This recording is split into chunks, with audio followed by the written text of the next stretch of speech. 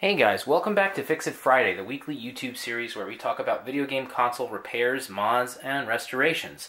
And for this week, we have something that is pretty rare and unprecedented, I think. It's called the Heathkit Pong Arcade Kit. So this is a Pong console, and it's really different from any other Pong console that I've ever come across. So normally these things, they connect via RF, and they're pre-assembled, and you bought them, you know, at Sears or Kitty City or wherever in the 70s or 80s, and they play Pong or some variation of Pong. And it looks like this thing does too, so it has a couple different options like tennis and hockey and squash and all that kind of stuff. But what makes this thing really unique is that it was sold as a do-it-yourself kit. So you would make this thing, it would all come as, you know, as pieces, and you'd have to figure out how to put it together and make it work on your own. But what's also really interesting about this thing is that it also came with a light gun. So it has two different options for light gun games called Target 1 and Target 2. I have no idea how they work because there's no documentation about this thing pretty much at all. Only just a small little bit of information on the internet. So the other cool thing about this is that it used to connect to a Heathkit television. So Heathkit was a company that made kits for all sorts of electronics, including do-it-yourself televisions. And so you would plug this thing in to your do-it-yourself television and you'd play Pong. So as you can imagine, very few of these exist, and even if a person has one of these, you need a Heathkit television that works in order to use it. So, you know, the chances of having that is like, you know, almost nothing. So, on this week's episode, what we're going to do is we're going to take this thing apart and we're going to document it because there's really no information out there about it. We're going to try to figure out how to take this connection and turn it into something that's usable on a normal TV. And if we get it all working, then I'm going to show you guys how everything works so that you can see it for yourselves. All right, so let's get started. Okay, so I have finished disassembling the case, and I just wanted to give you guys a little tour of what I found on the inside. So this is the front panel, and you can see that it fits right here on top of these two potentiometers, and basically here are the knobs. You just kind of mechanically pull these off, so that's something you just have to do, and it might be a little scary at first, but really all you gotta do is just pull these guys out, and then underneath there are these little nuts that hold the front panel together onto the circuit board, and you just take, you know, a wrench and remove those. And that is actually all that you need to do in order to disassemble this thing. It's really not that complex to take apart. And so what you have basically is you have an AY3-8501 chip, and this is a very, very common chip that's used in Pong consoles. You've got a crystal oscillator here for a clock. It looks like you have two discrete logic chips, only two capacitors that are electrolytic, and, you know, just some very basic components, and then these are the mode switches. So in many respects, this Pong console is rather similar to other ones. The main things that are different, apparently, though, is that this outputs composite video instead of RF, which is what most of them do. And it also sends volume to the television, and so the television comes out of, the sound comes out of the television instead of out of the Pong console. What's interesting, though, too, is if you look inside of the plastic, there is a spot here for a speaker. So maybe they thought about having an internal speaker like normal Pong machines, but then they nixed that idea and they decided to get the audio sent out to the TV. Not really sure. But, you know, the good thing is that since this is using a standard chip for Pong, I can determine the pinouts of this, and I can, you know, basically follow the wiring and confirm, you know, which of these various connections correspond to, you know, composite video out, and audio, and ground, and all that good stuff. Alright, so I'll be back in a bit once I have some more information. Alright, so we're back, and I just wanted to update you guys on some of the progress that I've made so far. So what I was able to do is basically track out the pinouts from this chip. This is the AY3-8500 chip. And the pinout of this is on the internet, so you can easily follow it. And what I was able to do was determine that, you know, this track out here, this is ground, and that connects up to the ground pin on the AY chip. And then pin 4 over here, this is the voltage coming into the chip, and that's this trace here. And so basically I was able to follow those out and come all the way over to here, and this is where the inputs to the board and some of the outputs are going to. So when you flip it over, what I was able to determine was basically that this red line over here is your voltage coming in. It looks like it gets regulated here with this voltage regulator. I'm pretty sure it's a voltage regulator. And from there it eventually heads over to the AY chip. This black line here is ground, and then these two are composite video and audio. I'm not yet sure which is which. That's something I'm going to have to still figure out. But anyhow, if you follow those connections, they come out over here, and you can basically track where red goes. And so red goes basically into this cable that comes out. Black also does the same thing, and then there's also this brown line here that also gets split off from the ground, and that's the ground used for the composite video and audio. So basically you have two grounds coming out, and then just as before, you have your composite video and audio going straight to that connector that's on the outside. So now I have a pretty good idea of how this thing is wired up. It's not perfect because I don't yet know which one is video and which one is audio, but nevertheless I should be able to construct some custom cables now and connect those up and basically use a USB cell phone charger to power the device, and hopefully that will be enough so that I can get a picture out of this thing for the first time in, you know, who knows how many years. Okay, so I kept probing the connections from the chip, and I'm pretty sure at this point that I know that the white connection over here is very likely to be sound, and then this green one here is supposed to be video. I'm pretty sure.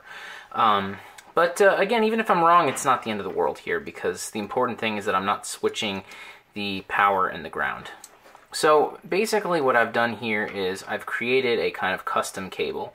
And if you recall, the Heathkit has this strange little 5-pin Molex connector for its various outputs and inputs. So power and ground come in, and then audio, video, and ground go out. And that's what this thing does. So I found a corresponding connector in my pile of parts, and basically what I did was I created a custom cable for it, and I just used the color coding coming into the connector as my guide. And so the power and the ground are going to this USB cable that I cannibalized, and that I'm going to take and feed to a cell phone charger, which should provide enough voltage. And then the audio and the video are going to be going to these composite video jacks. I put the audio on this pin, and then I put the video on this one, or at least I think. So now really is the moment of truth. I'm going to plug everything in, and we're going to see if this thing works. Alright, so I just did a quick test, and unfortunately things didn't work. I had absolutely no signal on the screen. But I think I figured out why. So this thing is definitely expecting an input voltage higher than 5 volts. So right now I'm using a cell phone charger that brings 5 volts straight into here, but it looks like the regulation circuit brings that 5 volts down to about 1.5 volts by the time it actually gets to the chip over here, and that's way too low. So this chip is expecting 5 volts to operate. So what I'm doing is something that should work, but again, I'm kind of in uncharted territory here. So I measured here at the switch, and at the switch I'm receiving a solid 5 volts, and that switch is also directly connected up to this light bulb. So what I did was I patched a wire going straight from the light bulb, because frankly it's an easy connection, and going right over down here, and this is the output of that voltage regulator, and that's running at a solid 5 volts now, or it should. So now the chip should definitely receive 5 volts, and hopefully that's going to do it so that we can get some Pong. Alright, back in a second. Alright, so we are back, and I have connected everything up, and now as you guys can see, this Pong console is working. And I'm really kind of blown away by how advanced this thing is for the time period. So, you know, this was made in 1976, and at that time there was really no such thing as composite video. And this thing has it. It has composite video. You can see that the image is extremely clean and crisp. The audio is coming from the TV. That's also really unique for Pong consoles. They never do that. They always have their own internal speaker. And these controls are extremely smooth, so you can see they're very, very responsive. So yeah, the only thing I had to do aside from my wiring was just add that little bodge wire going from the voltage input straight to the output of the regulator, just to bypass that voltage regulation. We don't need it anymore because we're sending 5 volts to the system, which is what it's looking for. Alright, so let me give you kind of a quick overview of how this thing works. So in a lot of ways, it's very similar to Pong consoles of the time. So, you know, you can change modes. You have tennis, you've got hockey, you've got squash, and you've got a practice mode as well. So all of those things are pretty common to these Pong consoles. You can adjust the size of the bats from small to large. You can do auto serve. You can change the speed from fast to, here I'll show you, from fast to slow, using this little toggle switch here. So now fast is unbelievably fast. Like, you have to be extremely good to handle that. And then you can adjust the angle of the bounces so that they can either be shallow, 20 degrees, or sharp at 40 degrees, which is a lot harder to deal with. So, you know, that's all very common for Pong consoles. What's really cool about this particular one is it has touch sensors. So when you start, you just have to touch this start, and then that's it. It works. It also has a reset button right here for starting over again. For now, I'm just going to hit it on auto, and you can just see how it works. So yeah, these are very easy to use, pretty straightforward. So yeah, so I think overall it's a really nice system. For 1976, this would have been like top of the line. And what's so cool about this is that it's DIY. You know, you didn't buy this made in Sears or Woolworths or whatever. You made this yourself, and I really particularly like that. So now, next thing I want to do is just briefly show you guys the gun feature, because that's really unique. I don't think there's any Pong console that I'm aware of that has this.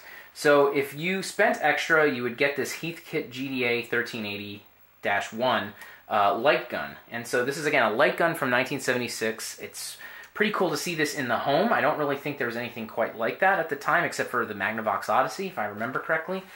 But yeah, let me show you guys how it works. So you have 2 modes. You have target 1 and target 2. So if you hit reset, the scores vanish, and then you have to shoot the screen, and if you hit the target, you hear that little beep, so that tells you that you've gotten it. It seems to be pretty lenient about the aiming. I mean, like, as long as you're hitting the TV, you're pretty good. Like if I just, I mean, you can see there I wasn't even aiming at the TV at all, and it was registering that as a hit. So, you know, it's not like a light gun from the Nintendo. But if you go like way off, it's not going to register it. I think the idea with this game too is that you're supposed to fire off a shot and then hand it off to your buddy, and he fires off a shot, and whoever gets to 15 first wins. I think that that's kind of the logic here with this gun. The target 2 is similar, but I think it's actually a lot harder. Like, you need to be far more accurate, and the pattern is a little harder to predict. So let's try that one. Yeah, so it is actually more sensitive. You see, like, if I go like way off, it doesn't quite register. So you see I'm firing at the floor here, and it's not registering. So I think it's a little bit more sensitive, and the pattern is more unpredictable. I think this is definitely a little bit more fun.